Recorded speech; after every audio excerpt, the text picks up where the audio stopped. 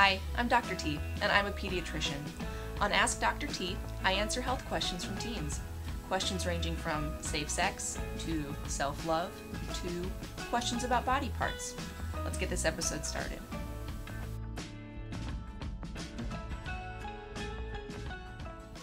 On this episode, I'm talking all about the implant, or Nexplanon. It's personally my favorite type of birth control for teenagers.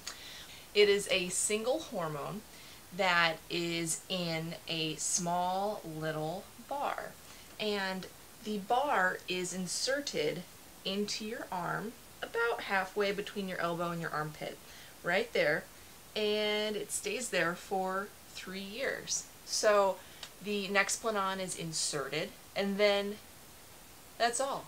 You don't have to worry about anything else. So I think it's great. I hope you guys like it too. Alright, question number 1. Does the 3-year implant have the same effects as the pill? My symptoms go away with the pill, but would it work the same if I switched to the implant? So that depends on what symptoms you're talking about. The implant itself can be effective for reducing period flow and cramps, but because it's a single hormone, it's not as effective against acne, but for period-related symptoms, it certainly is effective. So again, it depends on what type of symptoms you're talking about, but if it's period stuff, it's good. Question number 2. I am on the implant, and I'm constantly bleeding. I will get my period, usually red, and then the rest of the month I just get dark-colored brown. Is this normal? Okay, so no, it's not normal. It is a potential rare side effect. So if you're having bleeding nonstop, which would be your period plus brown discharge, I would talk to your doctor, because this is, again, a rare side effect, but a lot of people do experience changes in their period pattern. Increasing bleeding is one rare side effect. So I would talk to your doctor. It doesn't necessarily mean that you need to have the implant removed. What they may end up doing is just recommending a short trial of birth control to see if you can kind of stop things. But sometimes people experience increased blood, and that would be a reason to remove the implant. But it is a rare side effect, and I would talk to your doctor and see if you can get that to stop, because no one wants to bleed all the time. Question number 3. Hi there. Hi. I got the bar implant in my arm in February. I got my period once, but I haven't had it since. Is it normal to not get your period when having the implant? Yes. Yeah. There are going to be a variety of potential changes to your period when you get the implant. The first one is going to be increased bleeding, like we just talked about, obviously a negative side effect. But the more common side effects are going to be continued periods, but reduced flow and improved cramps.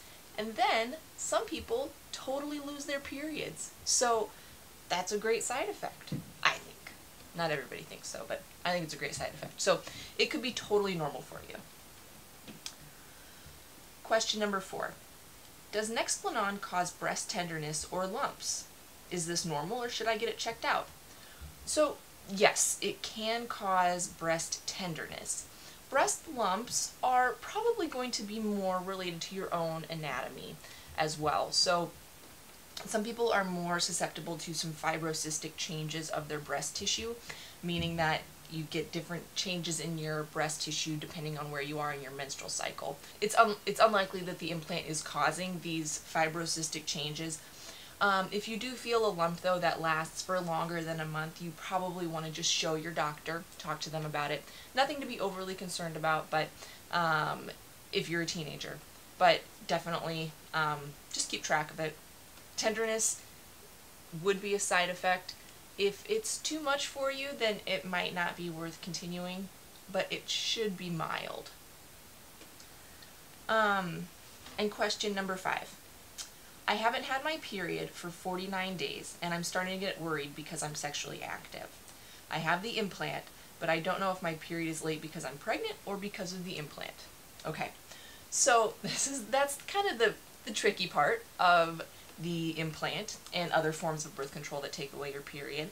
But you should know that the implant is over 99% effective. It is super duper great.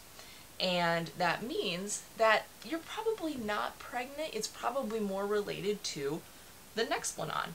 And if you are concerned, you can get a pregnancy test and check.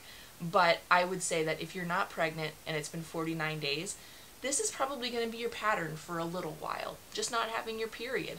And I hope you enjoy it. If you don't like it though, that is a side effect of Nexplanon, and you could talk to your provider about having it removed. But lots of folks like it for not having a period, and it's super effective. So the chance of pregnancy is very, very, very low. So I wouldn't be too worried. But if you want to calm your nerves, check a pregnancy test. And that'll do it for this round of Nexplanon questions. And remember, if you have a question for Ask Dr. T, you can either respond in this video or submit through my website, askdrt.net.